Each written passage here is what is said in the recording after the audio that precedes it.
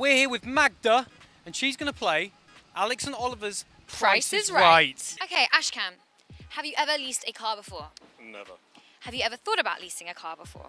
Never. You've got the most points out of everyone today. Okay.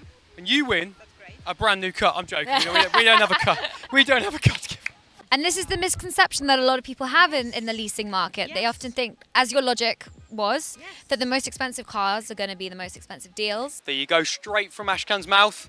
Get leasing the car. Did get the Audi A6 Saloon correct. Look how ecstatic he is. It's a good game though, right? Absolutely. Yeah, I designed it myself. Thank you, Hugh. What have we Yes. found out? Well, it seems pretty obvious from today that the general public is pretty misinformed about car leasing, with the majority of them thinking that the most expensive cars equate to the most expensive car leasing deals. And as we've seen today, not necessarily true.